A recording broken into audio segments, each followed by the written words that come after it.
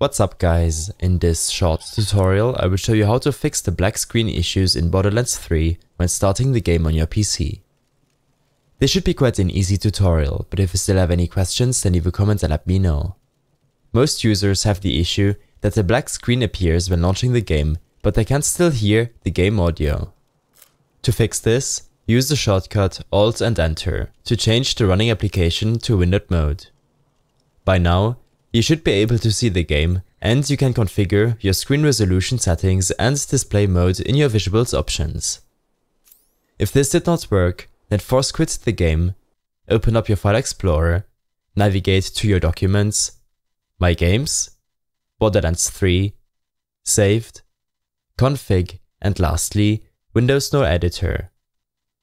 Here, open up the game user settings.ini file with a text editor like Notepad.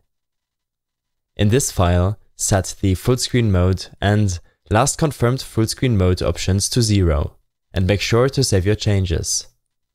If the changes don't apply the next time you launch the game, then enter the file's properties and make sure to set the attributes to read-only in order to keep your changes saved. I hope this helped you out.